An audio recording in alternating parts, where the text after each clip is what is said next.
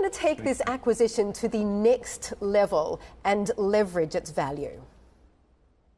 I mean, we think, not think, the music industry is now every year having the new heights. It's been the last decade, it's just been growing thanks to technology and to the geography, because we have more and more countries are shipping in money or sharing and listening to music subscription services, and that's why the music industry is just growing every year.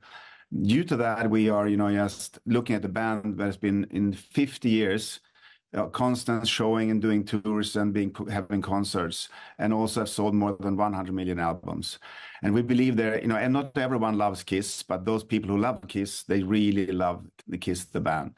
And we are setting up since we've been responsible and been the head financier of the Abba Voyage show, we see that what you can do and taking Kiss into the next generation of a concert tour like Abba Voyage.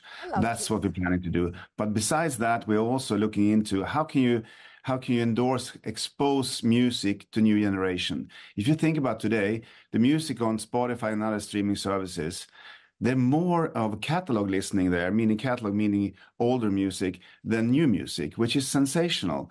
And that's really what we want to do. We want to expose the classic music of Kiss into new generation. That's really what we're going to do. I remember dressing up as Kiss as a kid, so I'm definitely a big fan. But Per, talk to me about the double-edged sword that is AI, because naturally it can work for you. You can generate AI-generated content like Abba Voyage, but also there's the problem of AI companies illegally accessing and mining your digital music, and also the issue of voice cloning. How do you combat that? I mean, we see already things have happened, and the DSPs, meaning, Apple, YouTube, Spotify, streaming services, when this happens, they're really quick to take it down. But you should also know that this is things we always challenge in when it comes to, evolution. I mean, we had the digital evolution of music when we had Napster, Pirate Bay, just almost smashing down the music industry. But eventually, we all get in line and respect copyrights. And today, everywhere in the world, Peloton, Instagram, Facebook, everyone is today paying for using music in their services. And that's what really going to happen again with AI. I mean, I think that AI will be a fantastic tool, but it can also, as you say, be a double-edged sword, meaning that it can also be used in bad situation, meaning that you can expose and take advantage of what other creators have done. I do believe that this will be a positive thing in the future, and we will eventually find the right solution for it, thanks to that everyone respects copyright. So, Perry, you paid a pretty penny for this catalog of music from Kiss, $300 million.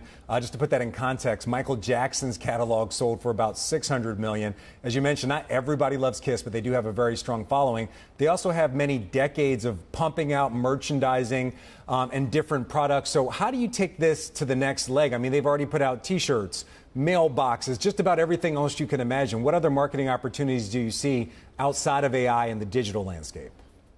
When it comes to merchandise and delivering greatest hits and et cetera, that's preaching to the choir, meaning that we want to convert people that never has been exposed for Kiss. That's really what we believe in. We believe in what they do and in their personas as four different kind of characters, that we can take into the next level of entertainment. We can take these avatar versions into video games, into I mean, they already did Marvel Comics magazines in their heydays.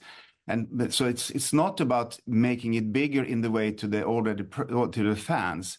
The fans would love them to continue to tour, but Kiss have decided enough is enough. We want to end on a high. And we want to then show the rest of the world and the coming generation that Kiss was an iconic band with fantastic music.